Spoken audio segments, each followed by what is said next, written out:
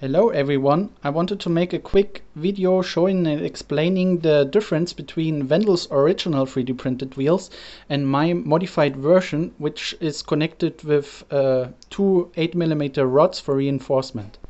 The problem I had with this design from Wendel is that the contact area with the steel case is not really that good, and you end up with lots of movement in this area, and you can warp the case, and if it's digging in and basically tilting inside, you deform to the point where it's extremely loose, and using a zip tie keeps the wheel on the case but does nothing about the tilting to the left and to the right, and you can end up breaking the case or deforming it to a point where it's actually unusable.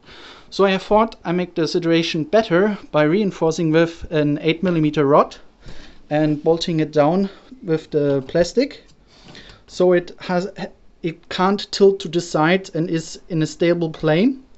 So here on this design I can really try to pull it to the side and it will not flex to the outside.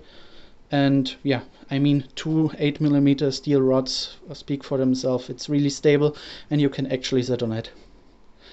Material wise, I would say it's about 60, 70, 80. I don't have checked percent more material, but the difference in stability is really worth it, and I kinda don't accept this after a while.